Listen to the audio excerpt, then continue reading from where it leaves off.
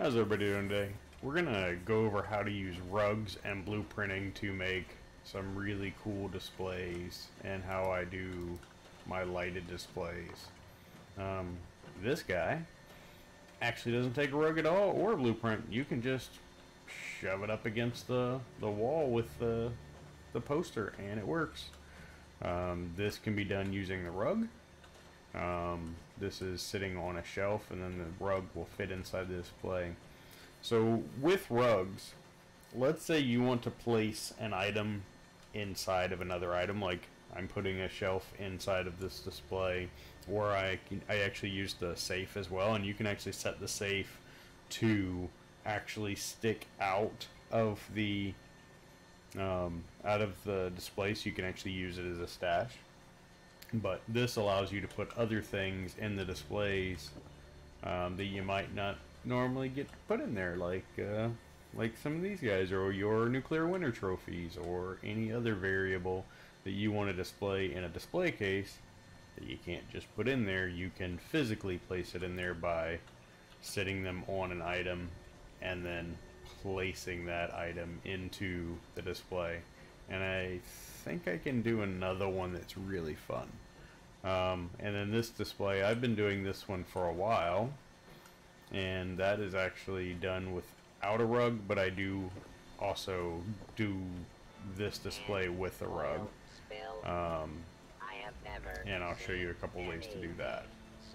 And then we'll also go over dealing with rugs on placing items in places that it wants to go to the next level or wants to go on the roof.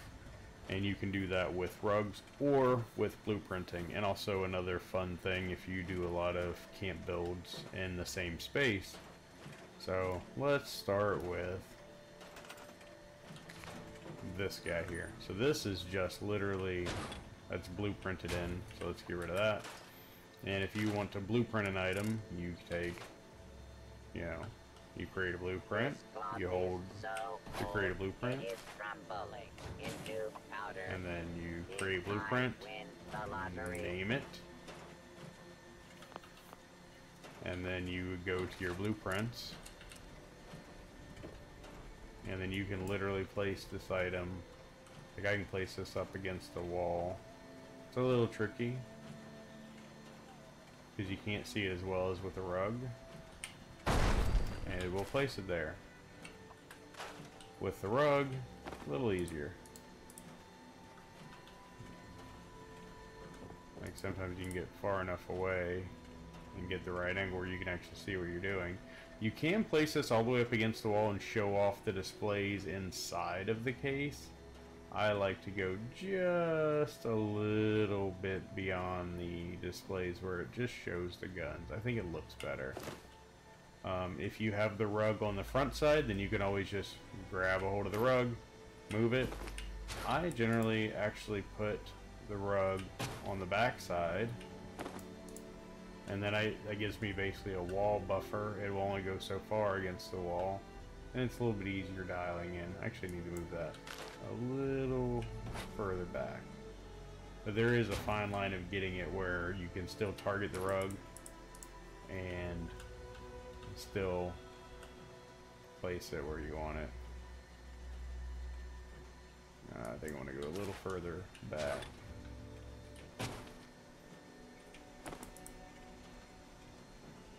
That way I can get a little bit more. I can actually get into the display, or the wall displays.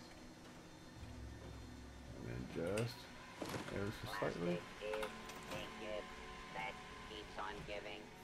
But that is how to do that display. And like I said, you can just shove it all the way up against the edge. It does work fine too. This guy is just sitting here. Like I can just place it. As long as you have the poster at the right height, it will just place. So, and if you built this display and you need to move it, you will need to target that, move your rug, replace it back on the rug,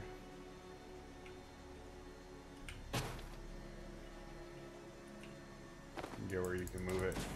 Another thing is you don't want to be like building this in front of you and then you want to place it. You can't see anything. Like, it's really hard to see through that at times. So I would say place it not where you're working and then do that. So this is just a weapons display, and then I'll try to do this right. So this is just a wall poster. You can place the poster on top of the weapons. I've seen a few people do it. I prefer it just looking clean, like they're in this case. So you want to take your first one. Normally what I do is I'll set the display right beside it so you can get the right height. You take your first one, you put it in place, and you take your second one, you move it up just a little bit. You don't want it all the way, and it's fighting me. What else is new? You want to move it up just a little bit because those shelves don't align with these very well. And then you snap the other one to the upper one. And then you can grab your rug.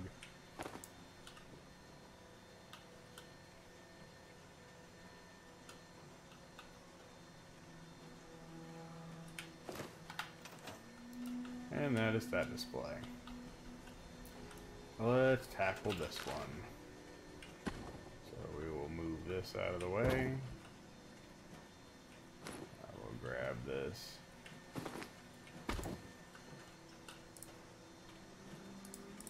How could anyone throw away this? And then you can also add lights and stuff to this too. But literally since this actually fits within the confines of this display, it will place inside. And what's basically working is most items aren't a full, I don't know, like a cubic foot of space. Essentially, it's mostly top and bottom. Whatever would fit in between the floor and the level of the case, you can usually place in that space. Sometimes it does breach the outside of it and it doesn't want to go. And I will go outside and I will build another example. So we'll do that in just a second. So if you've ever dealt with this bungalow, I will do this in real time so you see what I'm talking about. And you probably know exactly where I'm going with this. But I think this guy does not like to sit there. Oh, that one does. But I know what doesn't. So let's go. At least I know for a fact that this one does not like to do what it's supposed to do.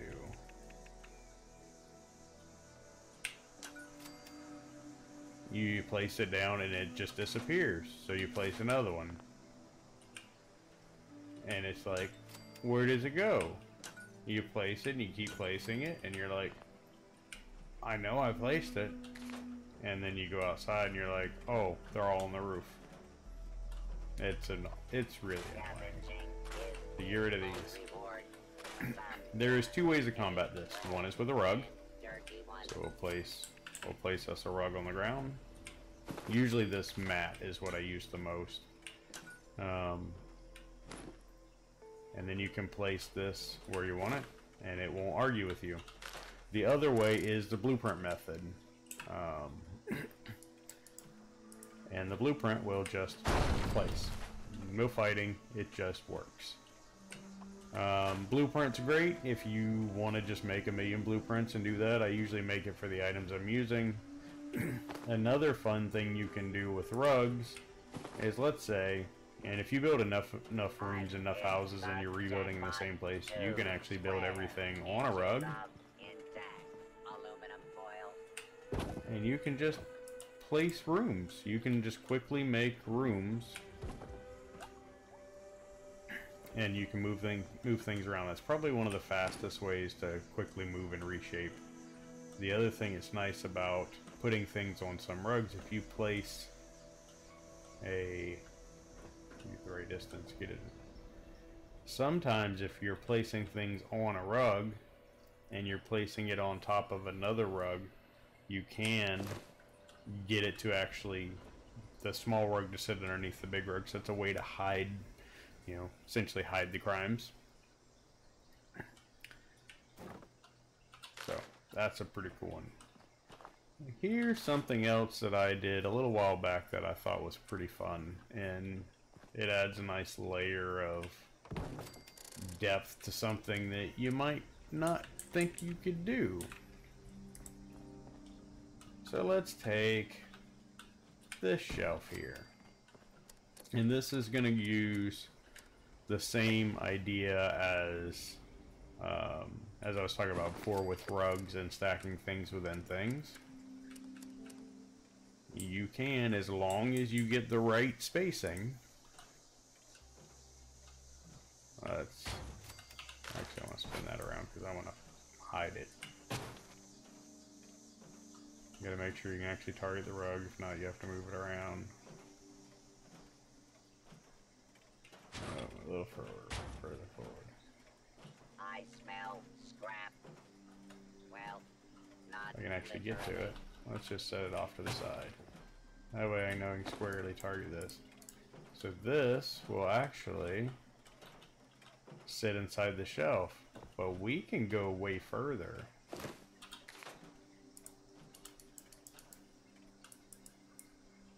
Let's just not set them absolutely straight because, as we know, we don't always get everything perfectly straight.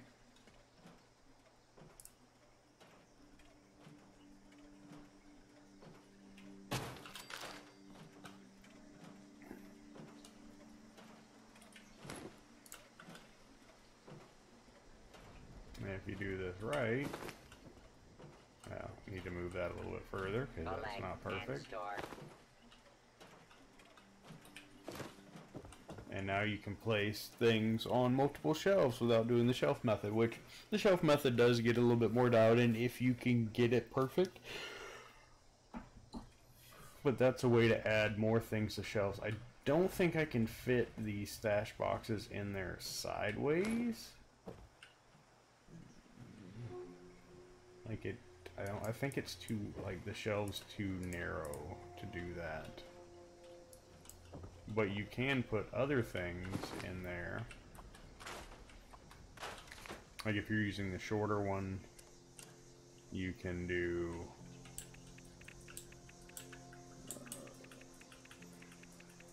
let's get over to, that's not gonna fit.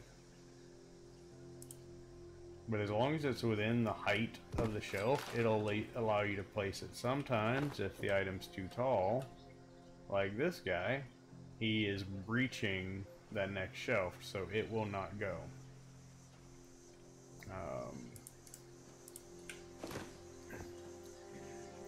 And then there's always the last one. So this is going to be a big bonus. I'm going to put this in the title, so even though I didn't cover it in the beginning. Let's say you want to really place something that doesn't want to be placed. This is my best friend, and I'll probably go and do a bigger video on this guy. You can use the flame turret to destroy something. This one doesn't want to let me do this now, but I'll show you something that it will work on. My ceilings in here are short ceilings, right? But if I go outside, I have tall ceilings.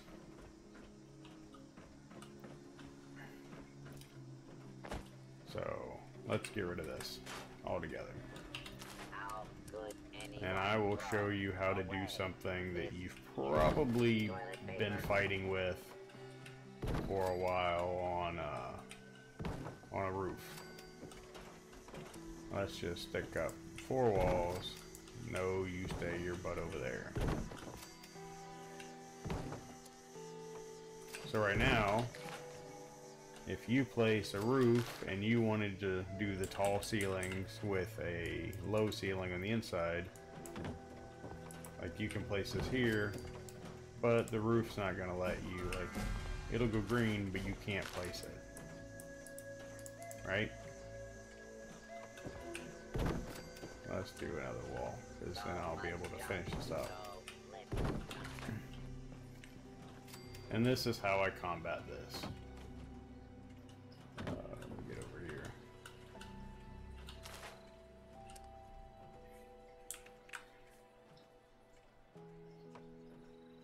Now let's put a roof here, because we will deal with this. I need a platform, so let's use roof as platform.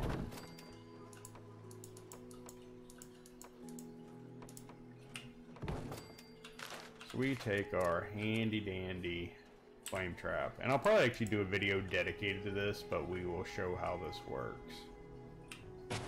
The trap doesn't even need to be attached to anything. Get rid of this. So let's do our corner roof. So what you want to do is you want to build your external roof completely. Right? So we're gonna do, I'm actually gonna do something else that's pretty fun here. So we're gonna do this roof here as an angle. I need another wall.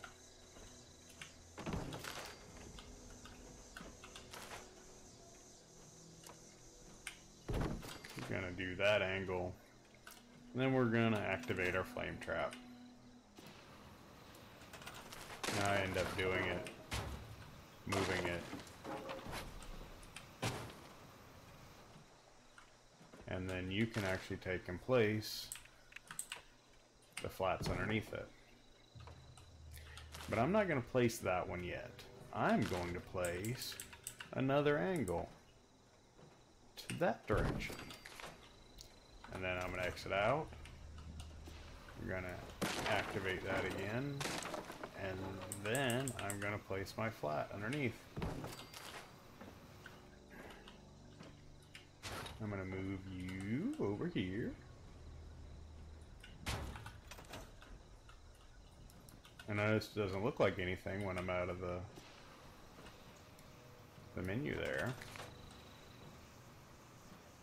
Are you reaching? I don't think it's reaching. Okay, get a little closer. We need to hit that one. I could also build around too. Is there anything better than wrong? Alrighty. So I'm done with this guy. Now I need my flats. And then I can go in here and repair. Repair.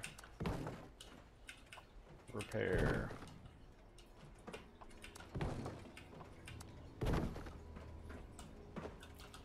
And then you take your walls, or you can finish your roof. We'll just take the walls here. And that's not going to want to go, but we can work around that. That one will go. We'll grab our handy dandy flamethrower trap. Activate it.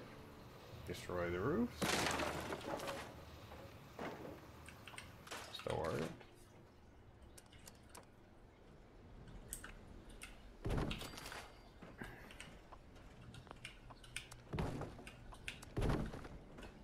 And now you have the inverted, we can get rid of this. The inverted roof panel that doesn't exist in the game. You have the, I don't know what they call this, it's just a roof cap. And I took my platform, it's hard to get back on the roof. And this is how I do that inverted roof piece, is 2 angles. And then also, inside, is all low ceilings. It does cost more budget because you are doubling your ceilings up. And in this case, right in this corner, tripling your ceilings up. But the final project, people may not notice it, but if it makes you happy, that's all that matters. It makes me happy. One last thing you can do is, let me go tear down these displays in this room.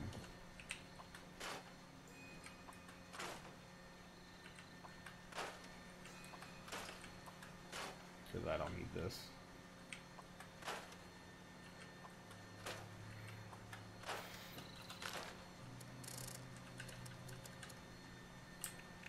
I know you've probably dealt with this guy if you own it, and how if you... I'm not even going to be able to place in this room. Oh, there it is. If you go to build things on it, they don't sit flat. Like they actually don't sit on the ground. They sit on top of it. I mean, there is a plane there that it will sit. You can build the items in your room, like your tables, your chairs.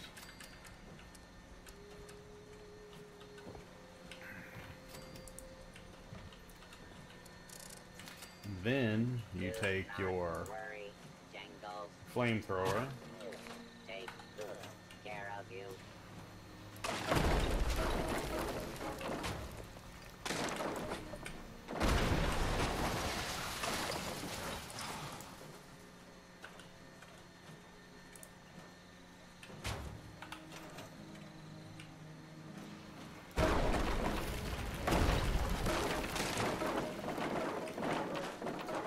And then you place your rug.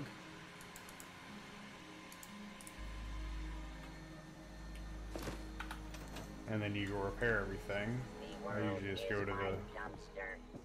just go to the thing and repair it.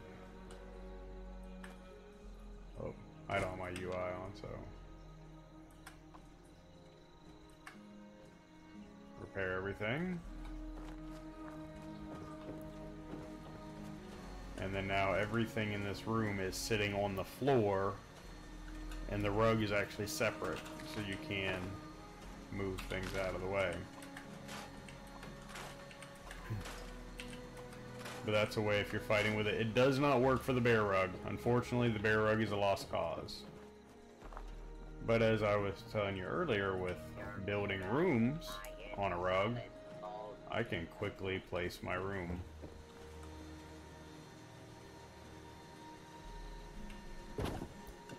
And I have the room again. But confining things into the rug, then you can quickly move and place rooms. And that covers, for the most part, rugs. Rugs and blueprinting items to place in place. And like I said, the blueprinting does work. Does work for if something's going to the roof. If, like I said, if you're dealing with, let's say you're building an existing structure and you go to place something on the floor and it says it's obstructed or no support, the rug will be a solution, or the blueprinting will be a solution to fix that. But definitely thanks if you made it this long. Like and subscribe if you enjoyed this. If you have any questions on how to build things, definitely don't hesitate to put them in the comments. I do stream every single night on Twitch, twitch.tv/Rotomon. I stream every night at 9 p.m. Central. Saturday nights, I try to really focus on doing a fresh camp build, you know, on one of my different characters. Friday nights, I want to do some Fallout 4 content. We'll see, but like I said, I do stream every single night. I want to thank everybody for hanging out, and I know this is a long one, but hopefully you learned something new and it helps you figure out problems to just the normal stuff we deal with in building. But I will thank y'all, and I will catch you guys next time. Y'all have a good one.